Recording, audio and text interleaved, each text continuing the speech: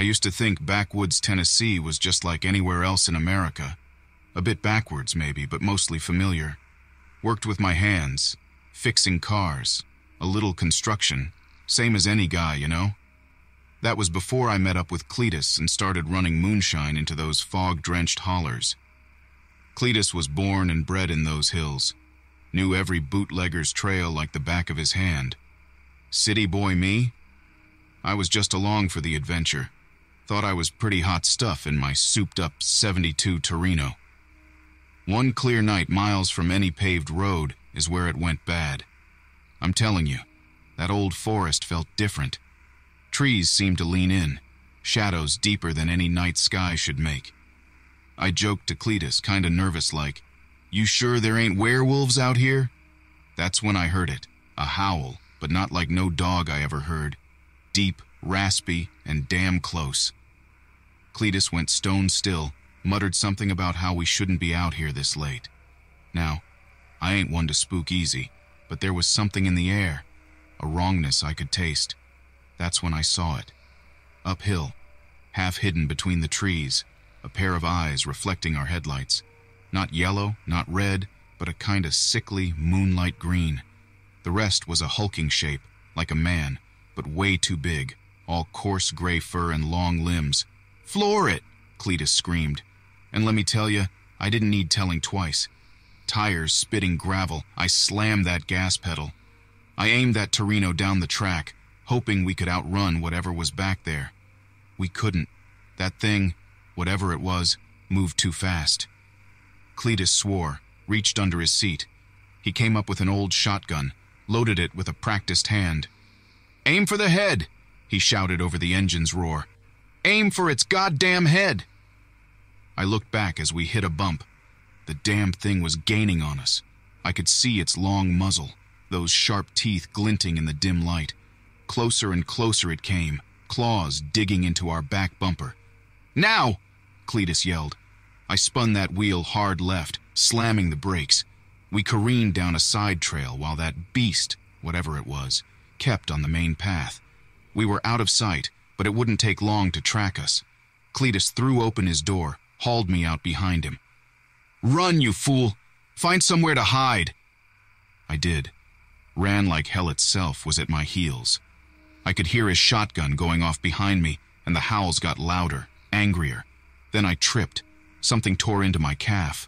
I screamed, rolled to my side. The thing was there, towering over me, those green eyes burning, breath hot with the stench of meat. Its claw raised to strike. Cletus tackled it from the side, yelling something about covering my head. Gunshots rang out, the thing roared, and Cletus screamed. I looked to see Cletus on his back, the thing's jaws locked around his neck. He was still firing, blood splashing the forest floor. I managed to crawl back, scrambling amongst the tree roots. The sound of snapping bones made me throw up in the dirt, and through the gaps in the leaves, I saw it was dragging Cletus off into the trees, his legs trailing uselessly behind. I heard his screams fading, choked off by a terrible sound. I lay there, shaking, listening to the crunching of branches. It knew where I was. It was just toying with me. That's when I decided survival was my only option. Pain lanced through my wounded leg, but I dragged myself upright, stumbled toward the trail. I don't know how far I ran, but I found the road eventually, stumbled out into the open, flagged down a passing pickup, told them a wild animal attacked us that my friend, they never found a body. No trace of Cletus or that thing out there. I still drive those roads sometimes, making deliveries. It ain't the same. The woods feel off, like they're always watching. I'll swear to you on my mama's grave, there's something else living out there, something that sees us as nothing more than prey.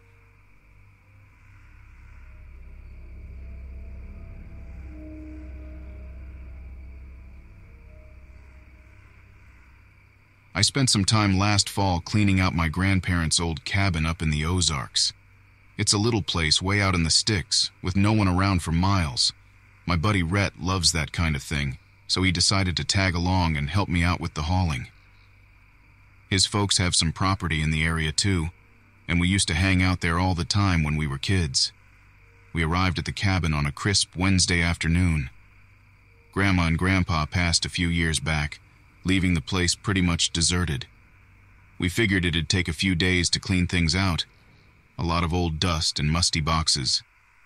Our plan was to haul away any junk, donate anything usable, and maybe sell a couple of antiques that might be worth something. That night, after a day of hauling boxes, we went into town for some grub. Typical greasy diner food, but we were tired and starving.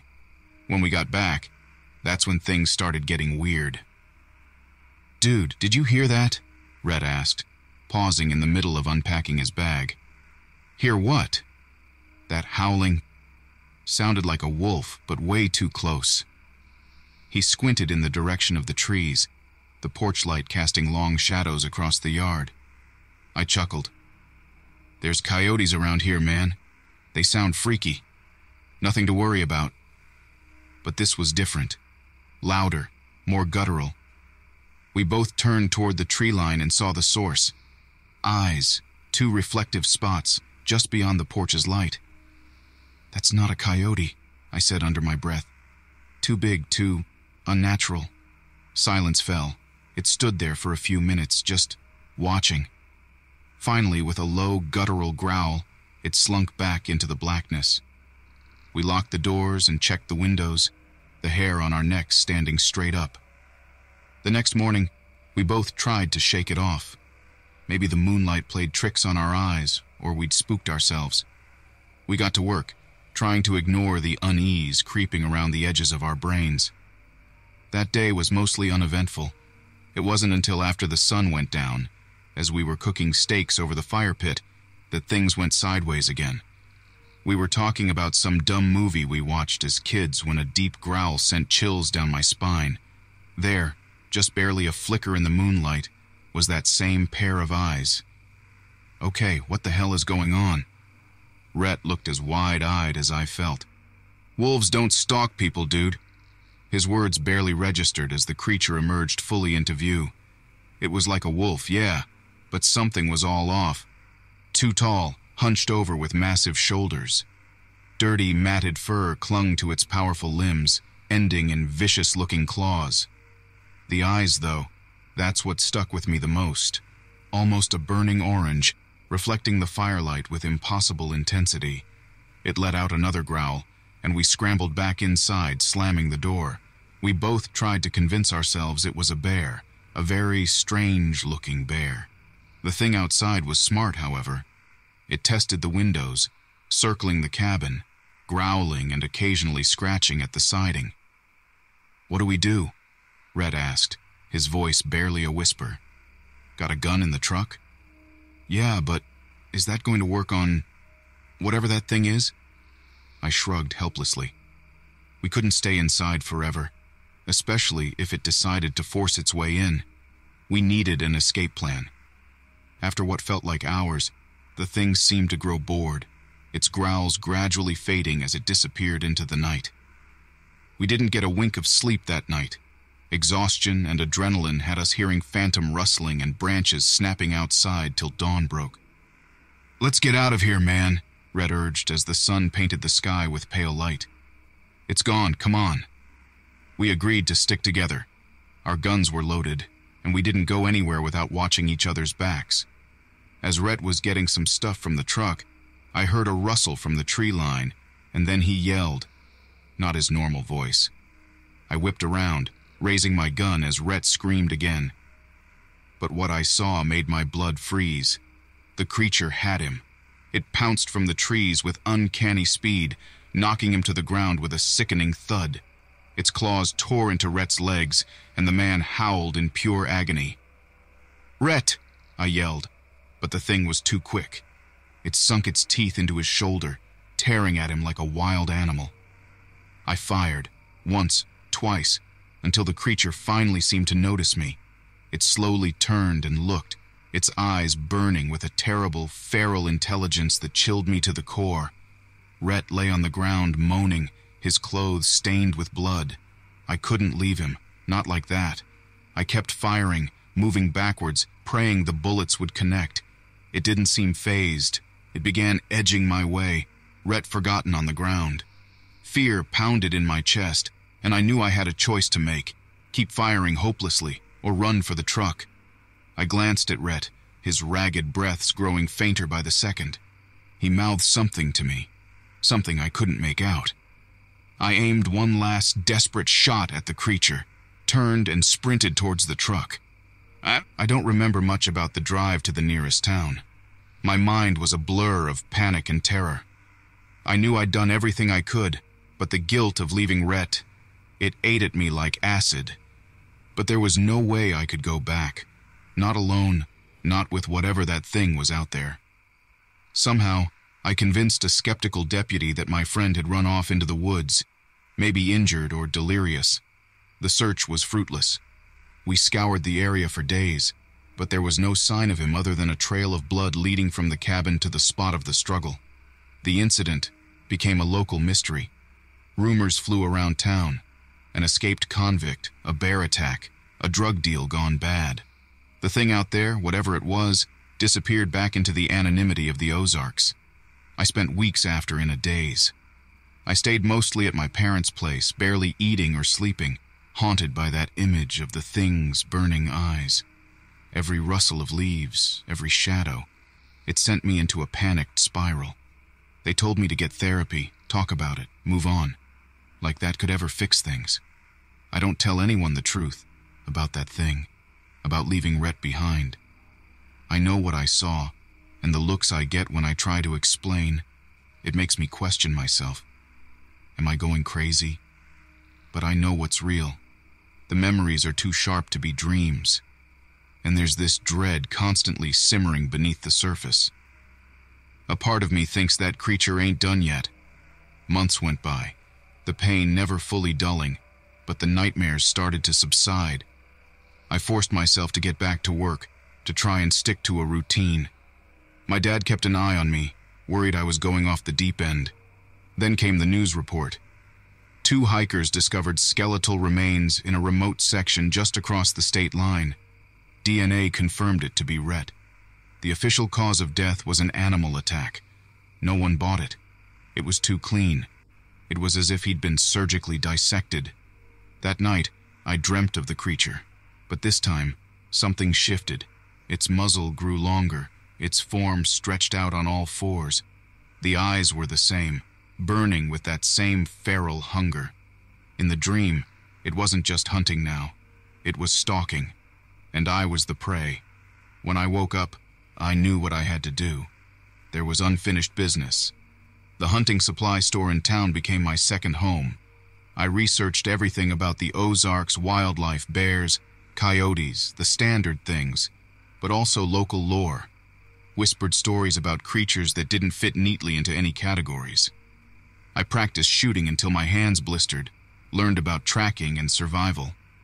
My dad thought I was having a breakdown. Maybe I was. But letting go, forgetting, that wasn't an option. That thing took my best friend, shattered my life. It owed me something. Weeks of preparation later, I found myself back on that dusty back road, heading for my grandparents' cabin. This time, I was ready, or at least as ready as I could be for facing the unknown. The cabin looked the same as I remembered it. I couldn't bring myself to go inside, though. I set up camp in a clearing, the trees looming over me like silent spectators. Sleep only came in short, agitated bursts, every branch snapping, making me sit bolt upright, gun in hand. I was constantly on edge. On the third night, I saw it again. Just a flash of movement and those damn eyes at the edge of the firelight. It was taunting me now, testing me. I knew I could never rest until I settled this score. The chase lasted for days. I barely slept and ate even less. I tracked that creature through the Ozarks, driven by equal parts blind rage and an almost suicidal determination. At times, the trail ran so cold I nearly gave up. Yet, those eyes always seemed to find me, always leading me deeper into the woods. Then came the final confrontation, a clearing with a single gnarled oak tree in the center. The thing lunged from the shadows with impossible speed. But this time, I was ready. The gunshots echoed through the forest. It screeched, not like any animal I'd ever heard. I kept firing, each shot a hit, sending it stumbling backwards. The beast finally collapsed, its breath ragged, those eyes burning fiercely, even in the fading light. The creature was huge, far bigger than any wolf. Its proportions were all wrong, long and lean, with a disturbingly human-like face. Dirty white fur covered powerful corded muscles. It stared hatefully up at me, and for a second, I hesitated. But then Rhett's face flashed in my mind. I finished it off. It deserved no less. In the aftermath, I stumbled back to the cabin, called the police, and made up some story about finding the creature dead already. The whole self-defense routine. It stuck, sort of. But everyone looked at me differently after that. Like they didn't quite believe it, or maybe didn't want to. I don't care what they think. They call it the Ozark Stalker now. A cryptid whispered about in hushed tones around campfires. I know the truth, and it's both a burden and a relief. Some nights I dream of Rhett, and he smiles at me. Not sad, not angry. It's almost like he gets it, and maybe that's enough.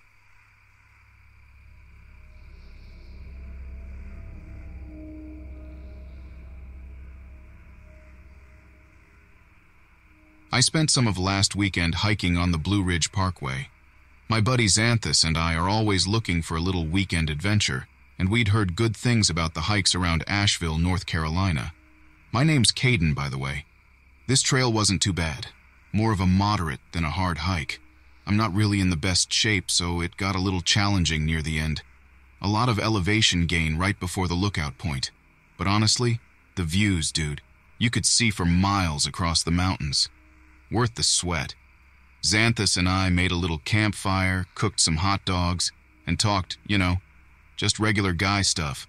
We were going to spend the night out there, had a tent all set up and everything. That's when things started getting weird, though. We started hearing noises in the woods. Not like animal noises, though there were a lot of those. These were more like footsteps. Heavy ones. I told Xanthus I was seeing something moving out of the corner of my eye, but he wasn't really buying it. We both have overactive imaginations. It was after dark by then. Hard to see anything clearly with the fire, even with a flashlight. We just kept hearing it out there, circling us, getting closer a little at a time. Honestly, I was getting freaked out.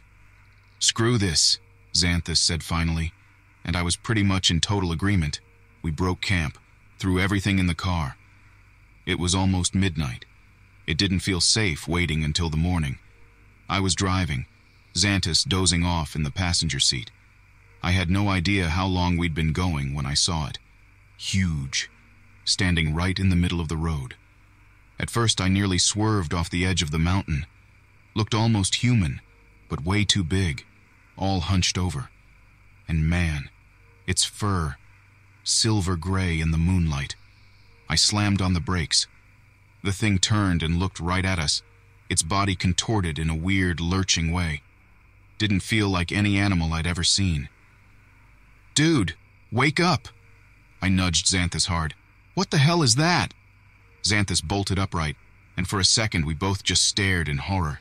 It started moving towards the car, and that's when I hit the gas. My heart was pounding. We didn't stop speeding until we hit a gas station outside of town. Xanthus didn't say a word at first. I just needed to know I wasn't crazy. "You saw it too, right?" He nodded, his face pale. "Dude, I don't know what that was." We waited at that gas station until sunrise. We were both exhausted, but staying awake seemed like the safer option. At the first sign of light, we made the rest of the drive home. No sign of the thing. Now here's the thing, and I swear I'm not making this up. Last night, Xanthus went missing. We were hanging out at his place, and he stepped out to get something from his car. He never came back. His phone goes straight to voicemail. I went back to his place this morning, but he was gone. No sign of anything being wrong. Just gone. The cops think he might have just taken off, but that doesn't make sense. Xanthus wouldn't do that without telling me. That thing out in the woods, the way it looked at us, I can't stop thinking that it's connected. could have been following us this whole time. Maybe it was waiting for Xanthus to be alone. I know that sounds crazy, but there's no way it was an animal, dude. I've been looking online, trying to find anything about similar sightings, or even folklore from around Asheville. There's some old tales about creatures in the woods, skinwalkers, stuff like that. But it doesn't match up with what we saw. That thing was huge, bipedal, covered in fur. I feel like I'm losing my mind, not knowing what's real anymore. It felt too real to be just a story. I'm not sure what I'm gonna do, man. I wanted to stay at Xanthus's place, in case he showed up, but honestly, I can't handle it alone. I keep thinking I see things out of the corner of my eye, hear noises behind me. The woods outside my own apartment don't feel safe anymore. I feel like it's watching me. I think I might head down to the police station again. At least there I won't feel so exposed. I can file a proper missing persons report. I don't know what else to do. Wait, I think I hear something in the hallway. It sounds like someone's trying to open the door. I didn't move when I heard the click of the lock. I held my breath. Maybe if it thought no one was here, it would go away. No such luck. Footsteps, slower than I remembered, dragging a little, came down the hall. I could tell it was right outside the door. I had to do something. I grabbed my keys, at least that's something sharp. I edged towards the door, trying to stay quiet as possible. I had maybe 2 seconds between opening that door and facing whatever waited on the other side. My grip tightened on the keys. I couldn't stay here and wait for it to come to me. Had to try for a surprise attack. I counted down in my head. 3, 2, 1. I flung open the door and lunged, screaming and jabbing the keys towards the towering figure in the doorway. Nothing. The hallway was empty. I stared out in disbelief. Did it get spooked, or did it want me to come out? Maybe a distraction would work, I muttered to myself. I knew it was a stupid thought, but I clung to any hope. The creature had left so suddenly. Surely there had to be a reason. A distraction might be enough to buy me some time. Frantically, I started grabbing stuff near the door. Keys, phone, wallet. If there was anything it would respond to, any reason it had retreated, I had to try something. I hurled these items into the hallway, wincing at the noise but holding out hope. Silence. Then that slow, heavy gait. It was coming back, louder this time, closer. I retreated into the apartment, heart pounding. Had to try something else. My eyes fell on a dusty bottle of whiskey on the kitchen counter. I hadn't touched it in ages, but now it might be my only chance. I splashed a generous amount on the floor near me, soaking into the old carpet. It reeked of cheap alcohol, but I was hoping for a stronger smell. I pulled my lighter out of my pocket. All it took was the strike of a flint. The whiskey ignited, flames crawling across the carpet in a rush of heat. At first nothing, then a shriek that made the hair on my arms stand up. It sounded almost hurt, painful. The creature was backing away. Its giant shape retreated into the darkness of the hallway. The flames flickered low. Had it worked? Had I finally found something that would drive it off? Then I heard coughing, hacking, wheezing coughs, and I realized with horror it wasn't the creature making that sound. The flames had crept into the hallway and smoke was beginning to fill the apartment. Xanthus. It must have gotten him in here, trapped him somehow. I couldn't let him die like that. I had to try again. "Xanthus!" I shouted through the smoke, the flames now stinging my eyes. "If you can hear me, hold on!" A weak groan was all I got back. I charged through the burning carpet, the heat searing my skin. I had a vague idea where his room was. I'd stumbled in blind once or twice in the middle of the night. The smoke grew thicker. I choked on it, dropping to my knees. The creature was long gone, but Xanthus was still in here, somewhere. I crawled, feeling my way blindly along the wall until my hand hit a door. I shoved it open, heat blasting me. Even with blurred vision, I recognized Xanthus's form hunched on the floor. I reached him, the fire now roaring behind me. No time to hesitate. I wrapped an arm around him, dragging him back towards the apartment entrance. The flames had died down to a flicker, but the smoke threatened to choke us. We were almost there. I just had to get us out before... My brain went fuzzy, my body heavy and weak. I felt the rough carpet scrape my leg as I collapsed.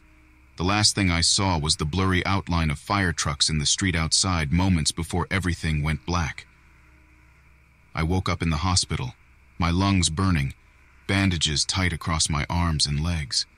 Somehow, they found me and Xanthus in the smoldering remains of the apartment. We both survived, barely. There was severe smoke inhalation, some burns, but the doctors said we'd be okay physically. Mentally, well, that was another story. They found no signs of forced entry, but the fire damage messed up the evidence. No proof of the creature, no reason to believe that's how the fire started. The official report? Some stupid accident. Maybe we passed out drunk and didn't notice a candle left burning. Something like that. I knew better, but who would believe me? Xanthus doesn't remember a single thing from that night. He just woke up in the hospital. After days of questioning by the police, I couldn't tell him the truth. How could I? They'd lock me up in the psych ward faster than the thing in the woods could rip me apart. The nightmares are relentless. The feeling of being watched, that thing out there in the shadows. Even now, as I write this, I can swear I hear the heavy sound of its footsteps outside my hospital window. I guess that part of it never really leaves you. They're releasing me soon. I don't know where I'll go, what I'll do. I just know it won't be back to my old life. After something like this, you can't. The creature, I don't know if it's gone for good or just biding its time. One day, maybe I'll find a group of weirdos who'll believe stories like mine. Hunt that thing down. For now, though, survival is the only thing on my mind. Maybe I'll call that thing a Certo, a twisted reflection of human form, a shadow of the woods. All we can do is be ready for it when it returns.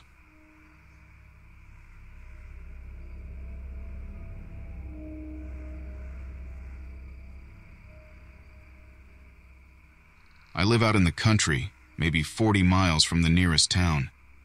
This little place I have in northwestern Washington is everything I need. There's a beat-up old ranch house, a few acres of brush, and a dense pine forest at the edge of the property. My only neighbors are deer, bunnies, and the occasional coyote. I'm the kind of guy who has always felt most at home in the woods. I went by Elbridge for many years. That's the name on my birth certificate and everything. But my buddies call me Bridger. I make my living doing landscape photos for real estate companies. It was through work that I ended up finding this place. This was 6 years ago, back when I still lived in Seattle. I was up here on a shoot, and I got to talking with the property owner. He told me all about the area, how his great-granddad had settled the land back in the 1800s. When I mentioned I was looking to get out of the city, well, he ended up making me a deal I couldn't refuse. Truth be told, I needed a little solitude after my breakup with Lucy. We'd been together for 4 years, and she'd become the whole center of my world. I guess that made it all the more gut-wrenching when she told me she didn't have those same feelings anymore.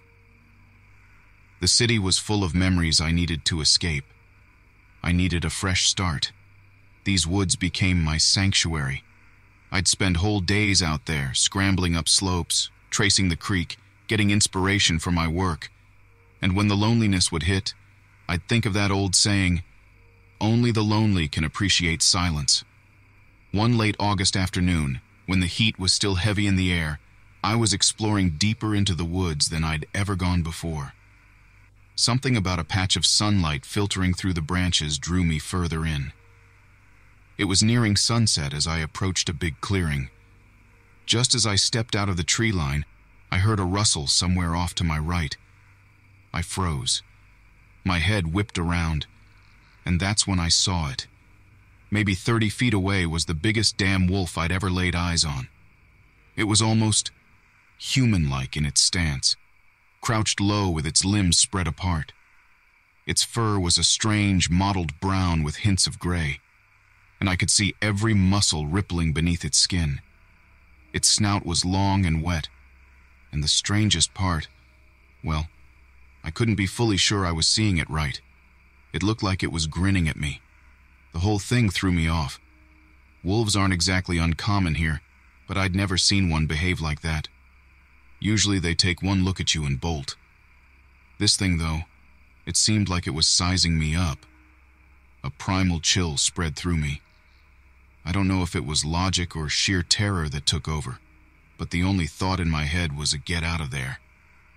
I turned and sprinted. Branches whipped at my face. My heart felt like it'd explode right out of my chest. I could feel that thing's eyes on me, hot on my back. I knew I wasn't fooling myself. It was trailing me through the undergrowth. I was cursing myself for not packing my rifle that day. Without warning, I stumbled on a hidden root and went crashing to the ground. My ankle twisted under me with a sickening snap, and I cried out in pain. I couldn't even think about getting up.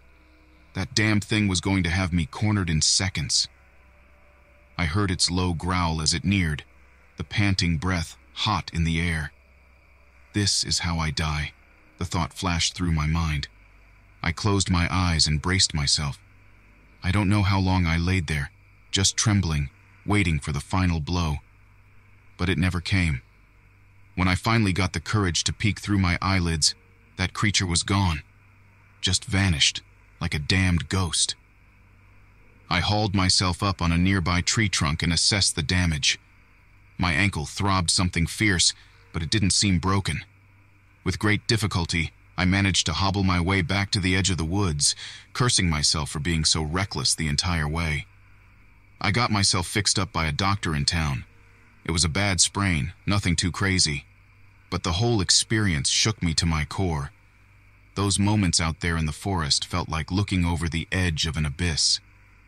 In the weeks that followed, I couldn't shake an unsettling feeling every time I looked at the tree line. When the wind whipped through the branches at night, it sounded like a low, predatory growl.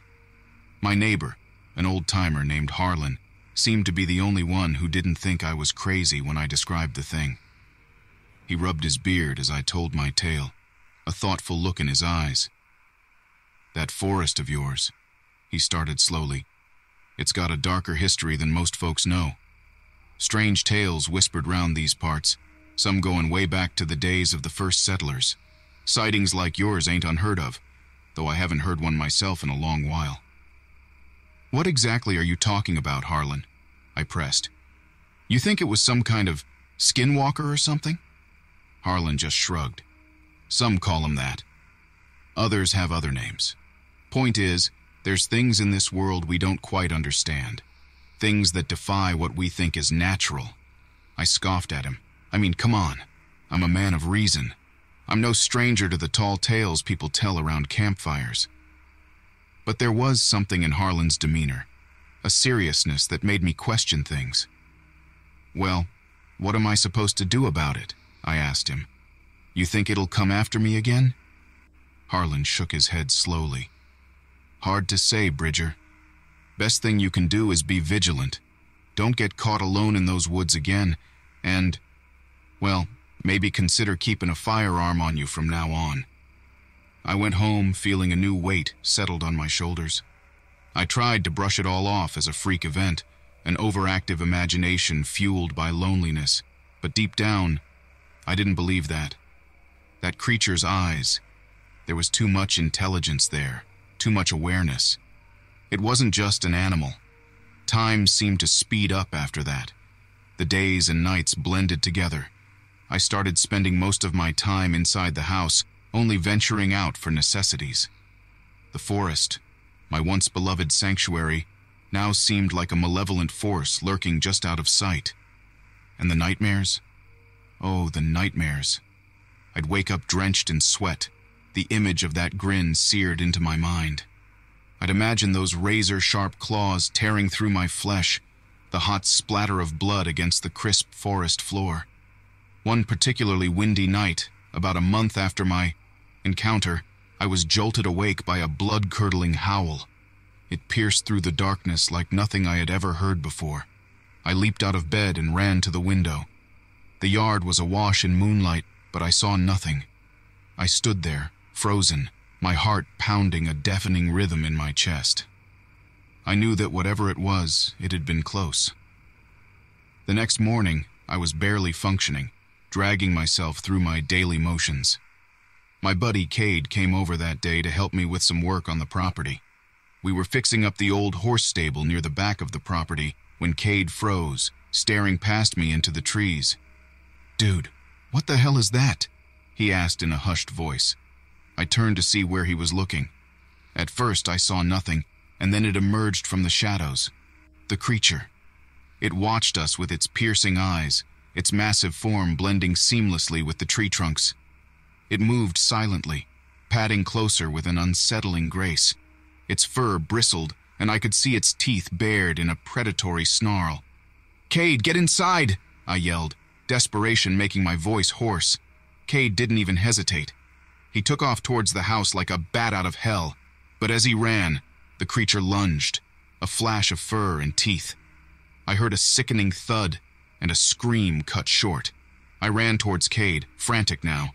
I found him slumped against a tree, his leg twisted at an impossible angle, a trail of blood smearing the ground beside him. The creature stood nearby, its eyes locked on me, its chest heaving.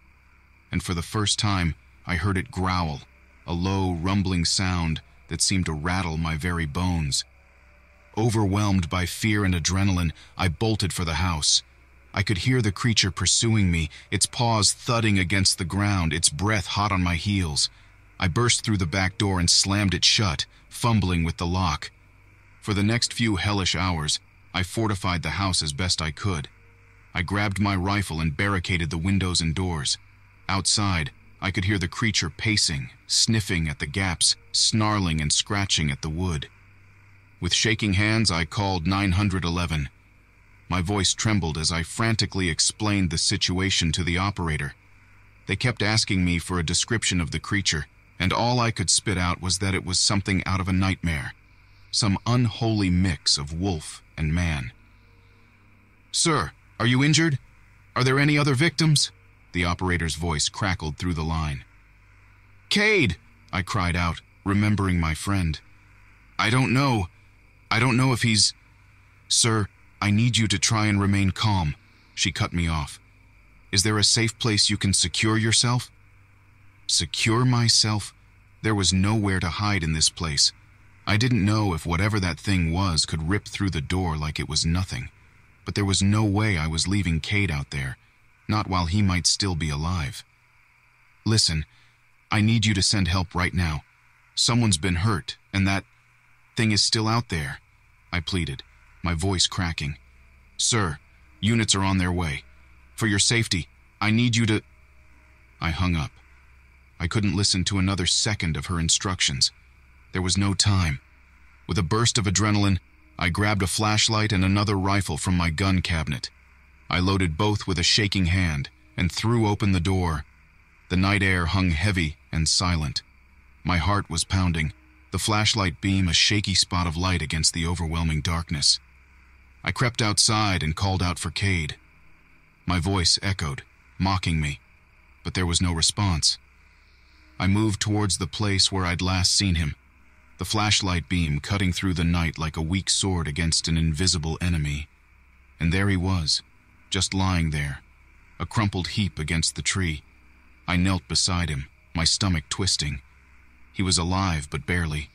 His mangled leg was soaked with blood, his face pale.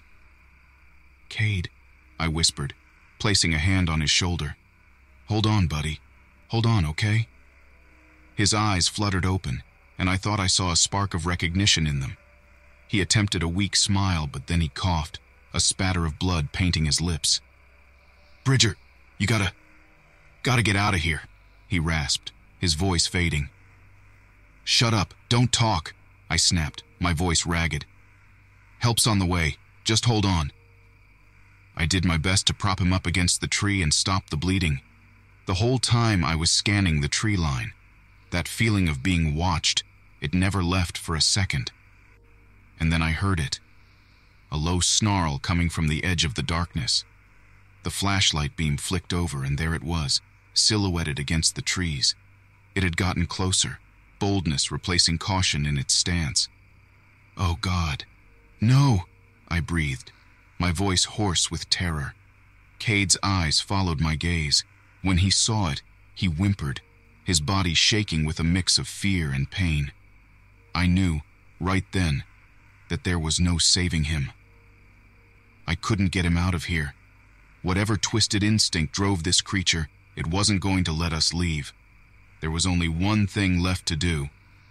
"Listen to me, Cade," I said, my voice tight. "They're gonna take care of you, okay, buddy? They're gonna fix you up. Bridger, it's..." he gasped, his eyes wide with terror. "You need to close your eyes, buddy. Close them and rest. Help is on the way," I told him, forcing a calmness into my voice that I was far from feeling. I knew what I had to do. There was no time for goodbyes, no time for explanations or apologies.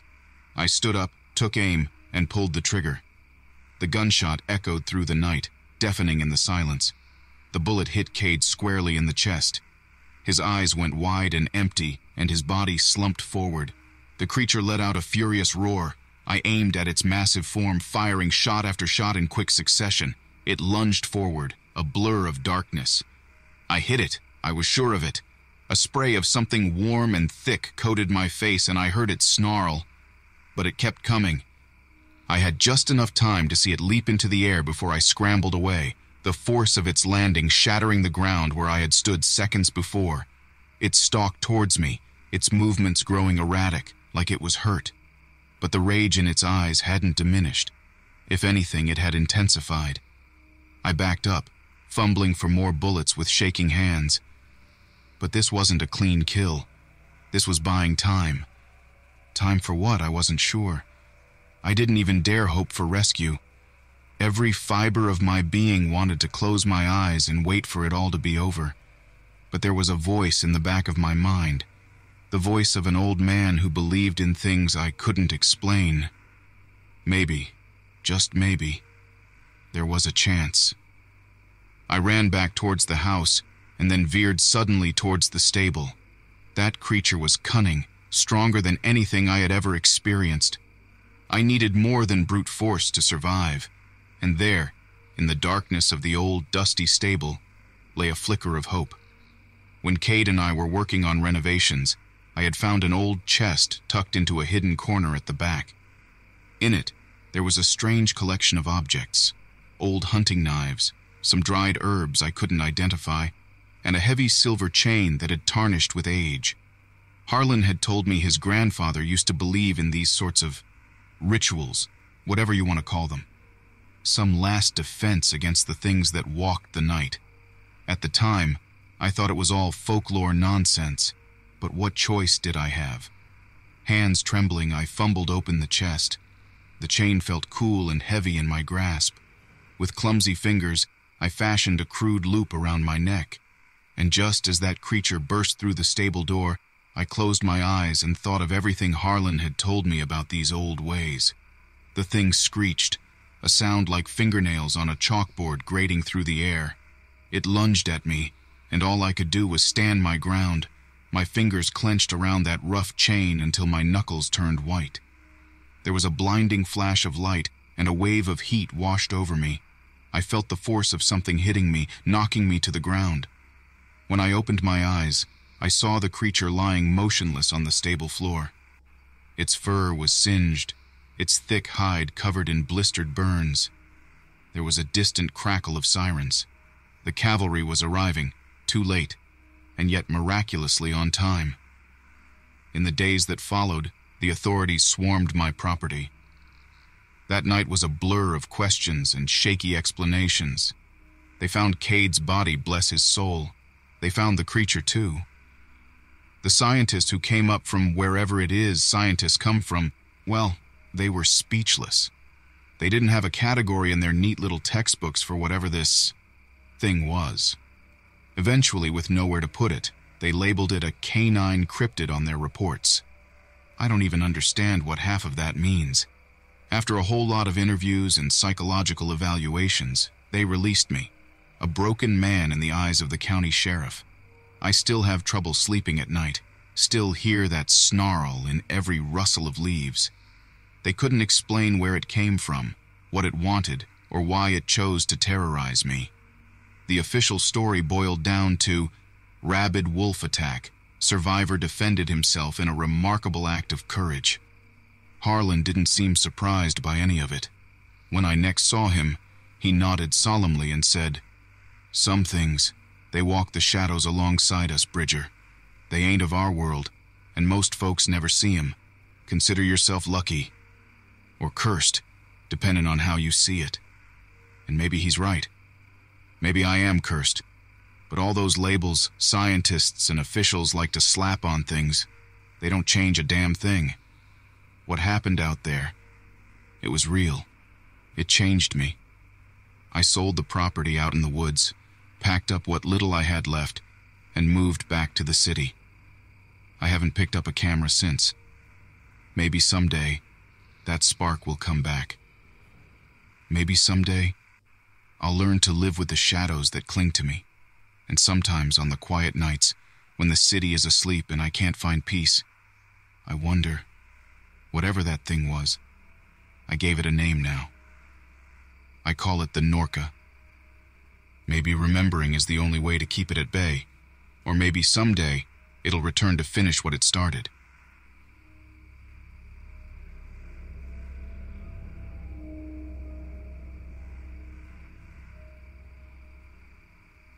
I lived out in the countryside of Oklahoma for a little while. Needed to get away from the big city for a change, you know? Had a cute little cabin all to myself, a few friendly neighbors scattered miles apart, and a whole lot of trees and quiet. Peaceful, almost too peaceful. I'm a night owl, so a lot of times I'd be just kicking back with a beer after midnight, maybe catch the late reruns, maybe just sit and listen to the world breathe. That first night, it was the sound that woke me up. Not loud, really, just out of place, like a creaky gate, only more of a dragging, scraping sound. I'm not gonna lie, I'm used to weird noises in the woods, but this made me sit up and pay attention. Maybe a critter messing with my trash. Whatever it was close. I stepped over to the window, expecting to see a possum or a raccoon having a midnight snack, but there was nothing there. Just the still air under an old Oklahoma moon. That was the first time. Over the next few weeks, I kept getting awoken by the same scraping noise, always close by, always just outside my sight. I got myself a motion-activated floodlight, the kind so bright you could practically read by it. That did the trick. Sorta. Next time, bam! The light kicked on, and there it was. Not a critter, though. Not any animal I'd ever seen before. First thing you gotta know, this thing was huge. Like standing on two legs, it had to be over 7 feet tall, probably closer to 8. Shaggy, dark fur covered it all over, thicker along its neck and shoulders. And that face, I'd never seen eyes like that on any animal. Not an evil red or anything cartoonish like that, just big and pale and somehow full of, I don't know, like it could see more than just what was in front of it. Now the floodlight probably surprised it as much as it did me, because that giant thing whipped around, hunched over a little, and bolted into the trees. Vanished into the darkness like it was never there. After that, I started keeping a bigger weapon than a baseball bat by my bed. I'm not a hunter, just seemed like the smart play. Anyway, the creature kept coming. Not every night, but often enough to keep me on edge. It'd peek around corners, pace at the edge of the woods, sometimes just stand there, staring at the cabin. Even if the lights didn't catch it, I'd still hear that scraping sound it made, and my blood would run cold. Now I'm not the jumpy type, but this thing, it was more than unnerving. It was like it was studying me, learning my routine. There was an intelligence in its eyes, something cold and calculating. That's when I started talking to my neighbors, told them about the weird wolf thing. They got real serious, told me stories, the kind passed down for generations in those parts. Whispers about two-legged creatures stalking the Oklahoma woods, sightings going back centuries. They didn't use the word werewolf, but I knew what they meant. One of those neighbors, Old Garth had an idea. Only thing keeps those critters off, he said, his voice low, is fire. Build yourself a good blaze, keep it going all through the night. That'll deter it. Made sense to me. Desperate times and all that. So, that weekend, I cleared a big space out back and built myself a fire pit. Come nightfall, I got a bonfire roaring, big enough to warm the whole county and then some. Things were quiet at first, eerily so. I almost thought Garth's idea had done the trick, sent the creature packing. Right around 2 in the morning, though, there it was, watching from the tree line. I could feel its gaze even with the fire between us. The flames seemed to make those pale eyes glow, and I swear it looked amused. The next few hours were torture. The wolf thing never came any closer, never rushed the flames like Garth had said it would fear. Instead, it just paced, back and forth, that dragging scrape of claws on dirt echoing all through the night. I was shivering, and not just from the cold. As dawn finally broke, it slunk back into the trees with that same unnerving grace. I stumbled back inside and collapsed, didn't sleep a wink. The day after, I went into town, found myself a for sale sign, and got packing. I called Garth, told him the fire hadn't worked, and his voice had gone real somber. They're smart, he said. Sometimes fire ain't enough. I was out of there before the week was up, sold the cabin cheap, told folks I needed a change of scenery. Didn't pack my gun, though. Figure whoever buys that place might need it more than I ever did. See, the thing about those Oklahoma woods, they're vast and old, and they hide all kinds of things. I learned that the hard way. Sometimes maybe it's best to just keep to the city, you know? Less chance of bumping into something that can outsmart a bonfire and make your blood run ice cold with just a look.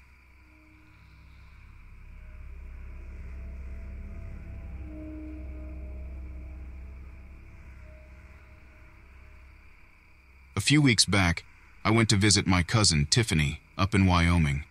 She and her husband, Rydell, bought a big chunk of land on the outskirts of Pinedale, and she's been trying to convince me to move up from Texas. I'm not sure about all that, but damn if she wasn't right about those wide-open spaces doing something good for a man's soul. Her land borders a national forest, and she's always going on about the wildlife and the quiet. Me, I'm used to noise, crowds, always having something to do.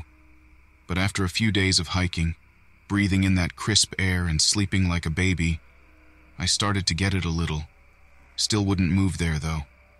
Too far from a burger joint. Anyway, it all went weird on night 3. I woke up thirsty, so I snuck downstairs for a glass of water. Tiffany keeps those windows uncovered even at night. Guess it feels safe out there. She had this huge picture window facing the trees, and I swear, just outside in the moonlight, I saw a figure standing stock still. Now here's the thing, folks. It was tall, like NBA player tall but hunched over, and furry, like covered in dark fur from head to toe. I blinked, thinking it was just shadows playing tricks on me. But when it turned its head, that's when I knew something was seriously off. Massive snout, way too long for a bear, and its eyes, well, I couldn't see a color, but they were shining in the dark. It tilted its head at me, let out this low rumbling growl, and then just strode off into the trees. Jason? What are you doing up? Tiffany startled me, rubbing the sleep out of her eyes. Just water, I stammered, still trying to figure out what the hell I'd just seen. Everything okay? She asked. Yeah, fine. Just thought I, saw something out there. I shrugged, already regretting saying anything. She gave me this look, you know the one, like your older sibling knows you're hiding something. Well, if you're seeing things, it's probably time for bed, she said with a grin, heading back upstairs. Next morning, I couldn't get that thing out of my head. Over breakfast, I finally fessed up to Tiffany and Rydell. Expected them to laugh, maybe call me crazy, but they didn't. Sounds like you've met one of the locals, Rydell said, his face grim. Locals? You mean like actual Bigfoot? I scoffed. Tiffany nudged him.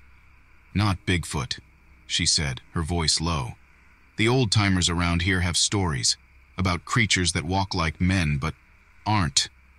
I started to feel that city boy skepticism again, but then Rydell chimed in.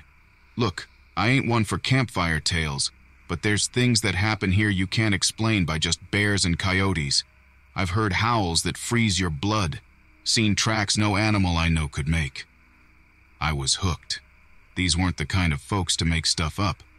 Rydell wasn't the type to scare easy, and Tiffany, well, she was always the practical one.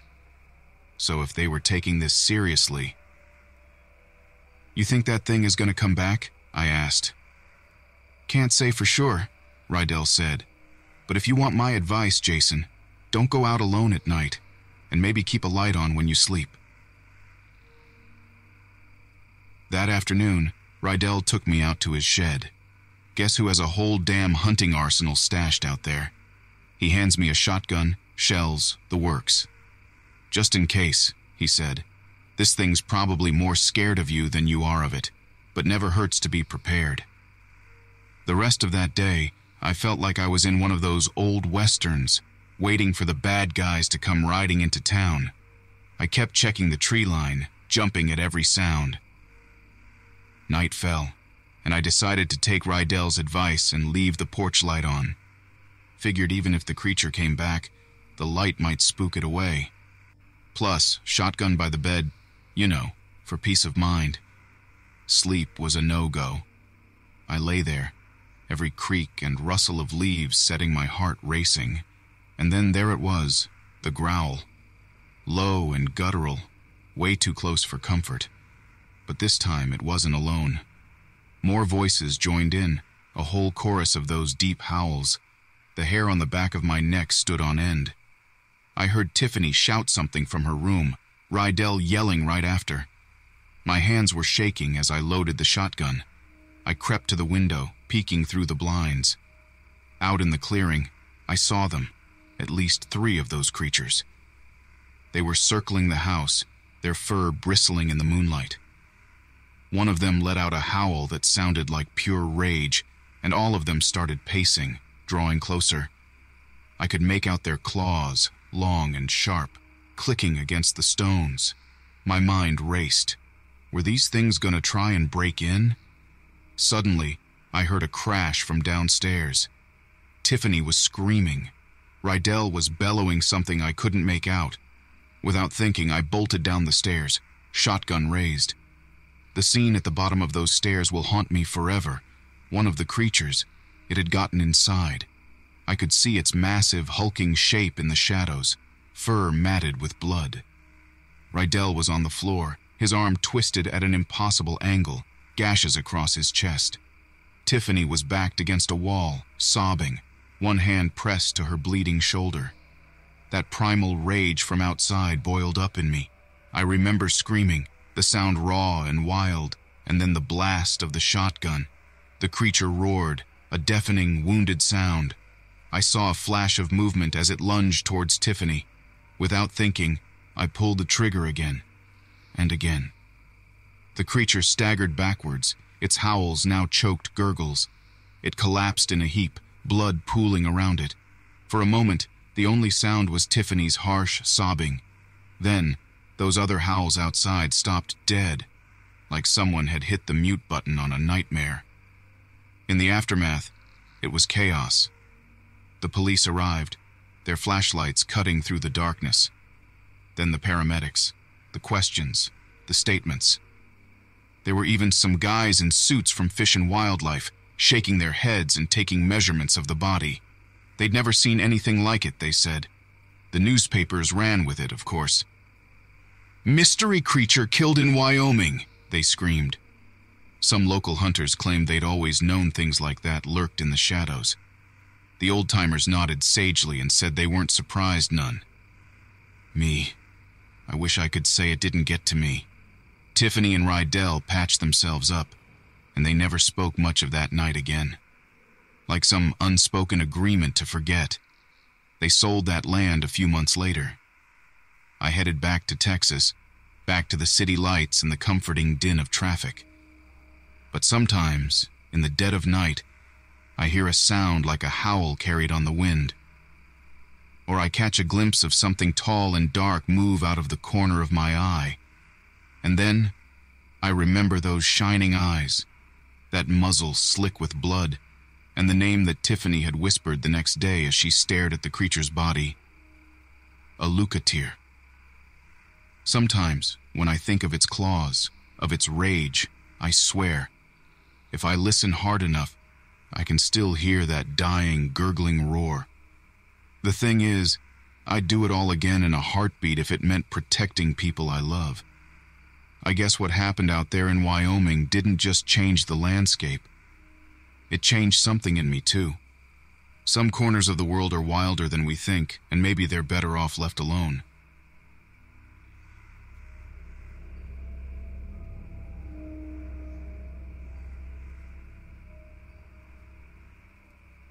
Back in 2009, I was working as a ranch hand up in the Montana wilderness. My name is Riker, and let me tell you, those were some wild, lonely times. Nearest town was a good hour's drive away, and the only other folks out there were my boss, old man Silas, and his daughter Ember. Sweet girl, a bit younger than me, with eyes the color of those wildflowers that grow along the creek. Anyhow, late that fall, Silas sent me into the high country to round up the stray cattle before winter hit. Said it'd be a couple days' work tops, but sometimes those mountains have their own plans. First night out, a blizzard kicked up so fierce I damn near froze in my saddle. Managed to find shelter in this old trapper's cabin, small and run down, but better than nothing. Next morning, the snow let up enough to travel. Figured I'd push on, find those cattle and get back to the ranch. That's when things got strange. Now I've seen my share of weird stuff out in the wilderness, animals acting skittish, unexplained noises, that kind of thing. But this was different. Every now and then, I'd catch a glimpse of something moving at the edge of the trees. A flicker of shadow that was a little too big, a little too fast to be a deer or a bear. And the footprints I found? Man, I wish I hadn't seen those. They weren't right. Big, with long claws, but shaped like a person's foot. I tried to laugh it off, figured it was the isolation playing tricks on my mind. Maybe some freakishly large mountain lion, though those are pretty rare up that high. But deep down, this nagging feeling just wouldn't go away, like those woods had eyes, and they were fixed on me. Second day, I finally find the stray herd huddled up in a canyon. Should have been a relief, right? Well, that relief was short-lived. While I was getting the cattle moving, I hear this howl pierce through the trees. Sounded human, but not quite. Something just off about it, like the thing that made it had never learned how to scream right. Panic hits me like a fist to the gut. I spur my horse, trying to get the herd down the canyon, and that's when I see it. Bursting out of the trees, this creature. It was the size of a man hunched over, but covered in thick, dark fur. Powerful legs built for running, and its arms were long, tipped with wicked claws. And its head, it was like a wolf's, only twisted, wrong. The jaw too long, the teeth too many. For a moment, we just stared at each other. My heart was pounding, the cattle were bellowing in fear, and this thing, it watched us with a hungry intelligence that made my skin crawl. Then, it lunged. Now, I'm no stranger to danger. I've broken wild horses, stared down charging bulls. But this was different. This was primal, the fear of something that wasn't meant to be in the same world as humans. I fumbled for my rifle, but the beast was too fast. It tackled one of the cows, ripping at its throat with those awful claws. The smell of blood was thick in the air, and the herd stampeded, scattering in every direction. Blind luck, that's the only reason I survived that day. As the creature tore into its meal, I managed to scramble back onto my horse and take off down the canyon. I didn't stop riding until I reached the ranch, pushing my horse to the brink of exhaustion. Silas and Ember didn't quite believe my wild tale, figured I got caught in the storm and my imagination ran wild. Maybe they were right. I never did go back up to those high pastures to look for the rest of the cattle. Some things, it's just better to leave undisturbed. But even after all these years, sometimes at night, when the wind howls around the ranch house, I swear I can still hear the echo of that blood-curdling cry.